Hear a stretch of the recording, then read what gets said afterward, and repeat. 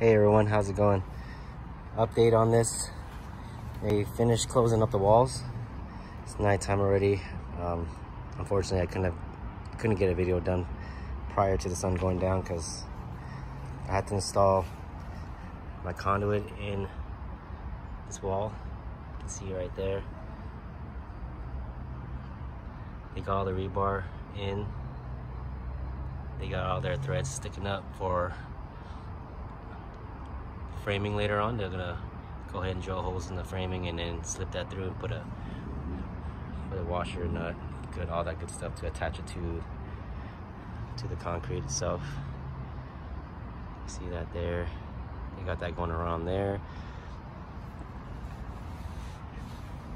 So when it comes to concrete itself, you see how much wood they utilized. It's a lot of wood because concrete is very heavy. So once the concrete starts flowing, it's a done deal.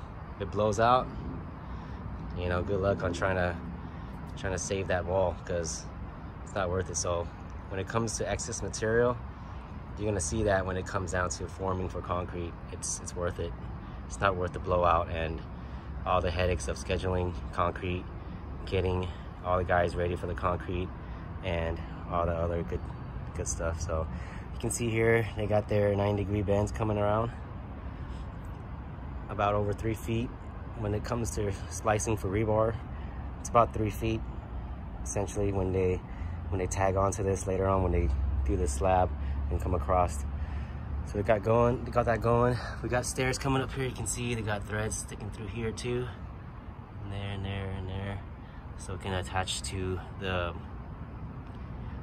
wood that's going to be essentially starting off the stairs. So let's keep going with my conduit. So when I did the layout for the conduit, I got this drain pipe right here. I wanted to go underneath it, but I also didn't want to ride the floor. I wanted to be above the bottom layer of rebar. So I did the measurement off this string line that they got going on, transfer that measurement over to here, and you can see down there, I take my bell end. So in some cases, we'll drill a hole through the form and stub out the conduit, but judging from how much room we have later on, obviously after we pour this wall, we're gonna have to remove all this wood and pry it back. So just to alleviate the issue, and the other thing was I ended up being right here where my mark's at, so it's on 2x4, so I would have to drill a pretty big hole, go through all that wood and stub it out, and then when it comes to them demoing this wall, it's gonna be a pain in the butt. So I utilized the bell end of the PVC there and taped it up, so once they pull this wall out, I can dig up or make a little hole into the duct tape and then clean it out really nice and just glue on another piece. So the bell end is huge because coupling like this, it's kind of hard for you to see that, but that coupling right there doesn't really give you that much of a bite, especially if you're transitioning from concrete, a very rigid wall, to over here.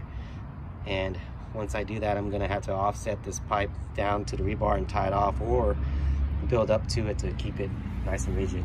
But you can see I did 190 here, and then I did a back-to-back 90 down there to get this to kind of go down that way. I strapped the 90 over there, you can see the tie wire, and then I strapped it on that piece of wood right underneath it there. So that's going to continue on. I'm gonna transition to EMT and tag on to my existing pipe right there on that wall. So it should be a pretty smooth transition depending on how the framing goes or whatnot, but this should be pretty solid here. So that's that when it comes down to that. So I got 190, 290s there. As I come this way,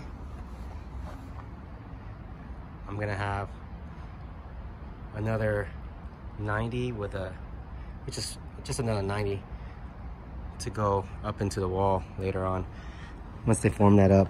So altogether, you can have only 360 degrees of bend. So this is gonna be a crawl space right where this whole pad is at. It's gonna be a big crawl space, so I'm gonna be able to utilize either a junction box or a C conduit that's going to restart my 360 degrees of bend. All right, so I'm gonna go down to the lower area now. Let me give you another view of this. So you can see they got all these guys tied in here. They'll adjust this tomorrow morning before concrete comes. But yeah, they're gonna have to line this all up, level it out. I've seen people utilize aluminum foil to protect the threads from the concrete. But that's that there. So you can see they formed this wall there. And then they did this lower area as well. You can see that.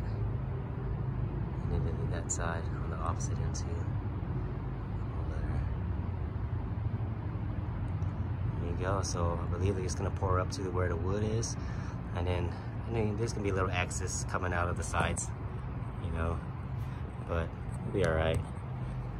So what I mean is, when they pour it, I can get the light right. They're gonna have excess come out from the sides here, and then they're just gonna try to keep it all contained within this middle area here.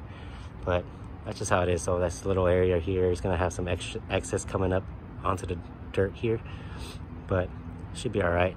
We're just gonna fill it in the middle, use a vibrator to kind of get the concrete to kind of go around all the rebar and everything else that needs to go around. And then same with this area right here, in between the wall and the dirt here, they're gonna fill that up with concrete as well. So that's it right there. The other problem we're gonna have is, you can see we're at the back of the house.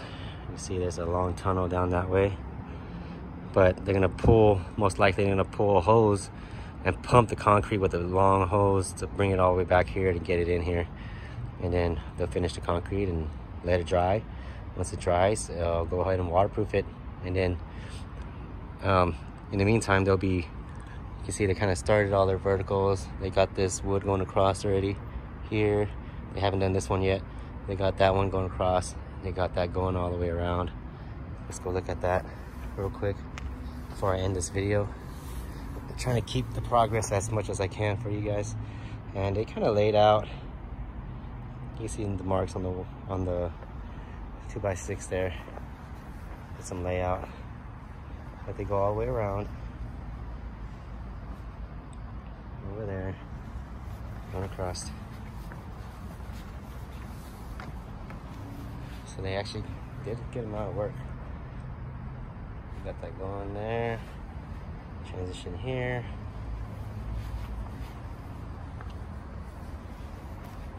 Almost there. So they'll do this one side first. They almost got this end done. I'm assuming they left this end because obviously, like I said, eventually